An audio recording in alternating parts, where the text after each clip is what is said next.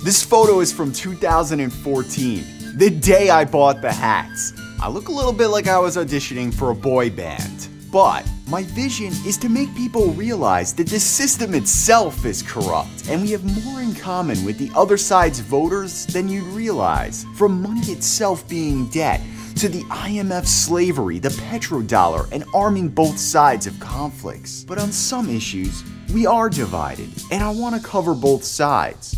Unfortunately, in the real world, I struggle to get any journalist to post it or any YouTube channel to collaborate unless it serves their exact partisan interests. I don't want to be talking to myself and the same four people. I'm going to try a new strategy where I reach out to key influencers and cover that person's specific views to hopefully get them to collaborate or post it. The format will be the alien asking, I want to understand, insert issue. I heard, insert person knows about it. What might this person say? I have an hour of content I've made in this format. Here's the upcoming schedule.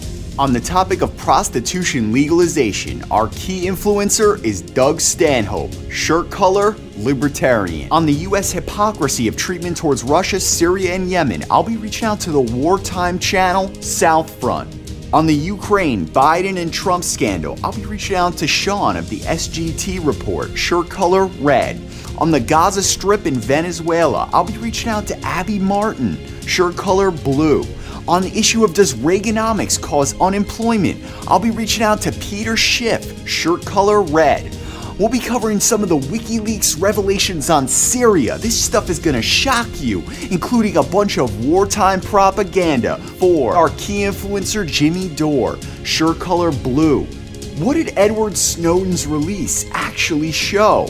The answer will surprise you, and I'll be reaching out to the influencer The Courage Foundation with both shirt colors. We'll be covering the 9/11 conspiracy theories of James Corbett of the Corbett Report, shirt color libertarian.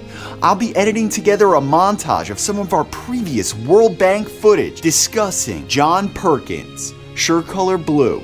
And finally, among the most controversial, we'll be discussing racism, from affirmative action to police brutality, without the permission of both Kamau Bell and the conservative YouTube channel, Black Pigeon Speaks. I've been working so hard on this for the upcoming weeks for you guys. I did literally nothing but this 24/7 from the minute I woke up until I passed out for weeks.